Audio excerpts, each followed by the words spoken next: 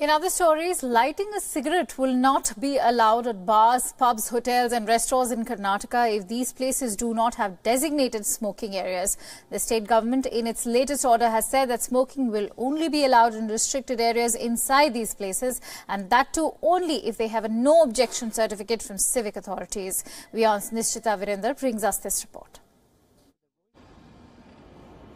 Lighting a stub will no longer be a smooth affair in Karnataka. The Karnataka government has initiated a bold step by strictly imposing an anti-smoking law in public places.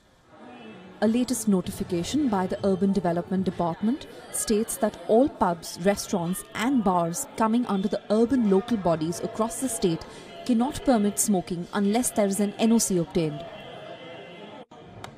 The no objection certificate will be provided to the eatery only if they follow the guidelines strictly. According to the notification, pubs, restaurants, eateries, bars and clubs with only more than 30-seater capacity or 30 rooms are eligible to get the no objection certificate.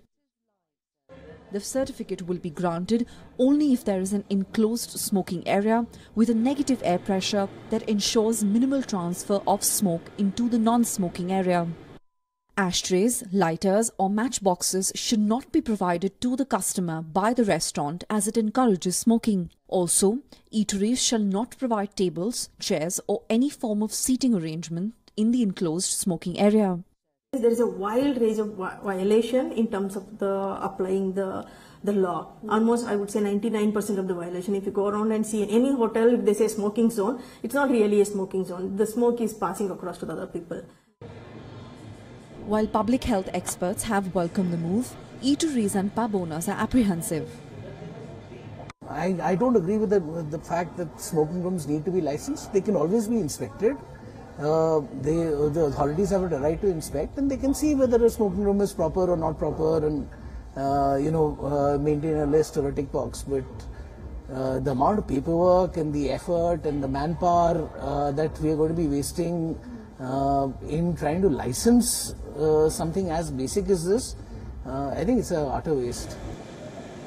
Over 20% of smokers worldwide live in India, which amounts to about 100 million people. But it is not just smokers getting affected. According to the GATS survey by the WHO, 38.7% of all adults in India are exposed to second-hand smoke, as 85% of tobacco smoke is not visible to the naked eye.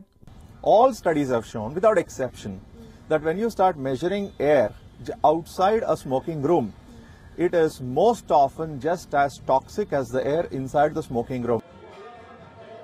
Interestingly, while law permits smoking under restrictions in India, it is in direct violation of the WHO treaty called Framework Convention on Tobacco Control.